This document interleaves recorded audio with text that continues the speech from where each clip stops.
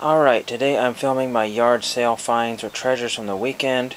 There is a citywide yard sale going on. I want to say there was about 20, which might be an overstatement, and there were lots of sales that were not listed on the internet, and it was always fun to find those, but you know, it's not fun driving to them. They say, sorry, we open at 9.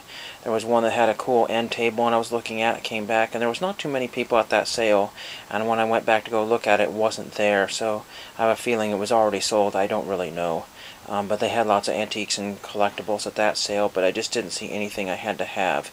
I bought this microwave for $10 because why not? I don't know. It just looked clean. It looked like it was good, usable.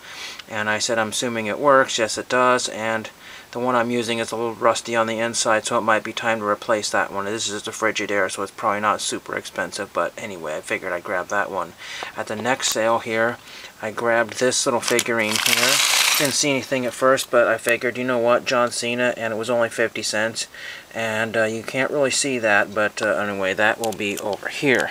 So now I have John Cena figurine. Somebody was looking for one of those, so that's good to have that one. This bag was 25 cents at the very next sale.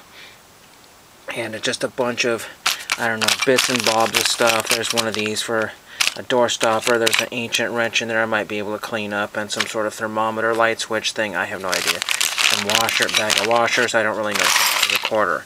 At the exact same sale, these were $1 for both of them total. So you get 4 of these for ladders or bicycle racks. Those will be good to use somewhere. So that's really cool to have those.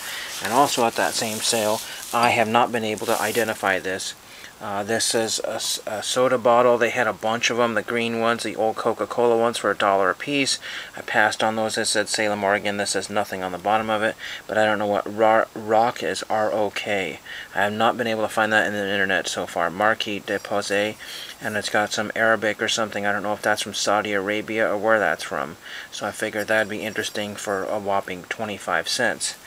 These were at a yard sale in a free box, one of the aforementioned sales. So I grabbed some DoAll speakers. They look kind of beat up, but you know, for free I'll give them a shot, or have somebody who might need them for their computer. Just give those away.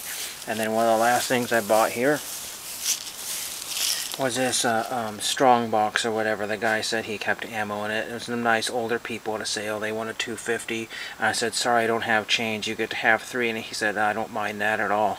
So, very nice strong box here. I don't know what these label markings are on there. And it's very, very solid box. And it's got all these latches, handles on the side here. Very, very heavy box. So if you wanted to bury something or do something with that, put some sort of thing you did not want to move around in it. A really, really cool toolbox. He had another one, but I just decided to buy one.